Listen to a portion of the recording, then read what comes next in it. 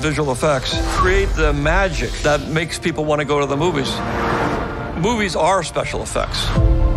We start with an empty frame. Anything is possible.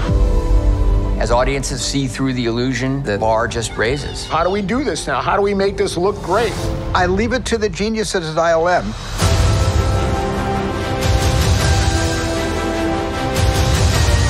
It's right there in the name, industrial, light, and magic. The history of ILM goes way back. When I was writing Star Wars, there were no special effects houses in the world.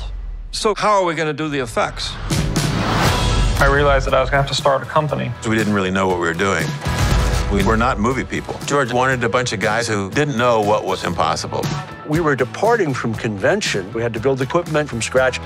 This was a long shot. We make it look like a professional movie instead of a bunch of kids having fun.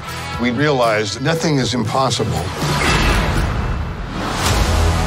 There was just something here about the people.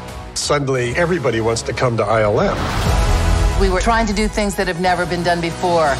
Oh, I don't know. I'm making this up as I go. They're pushing technology forward. There's so many innovations that ILM made. Digital editing, computer graphics. We developed Pixar to be a cartoon company. One thing led to another. It turned into Photoshop. Now you could manipulate images. Visual effects would never be the same again.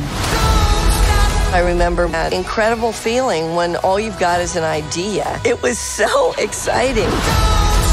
I want to work with people that inspire me. That is the spirit of ILM. It goes back to that original group that were unpretentious, brilliant people.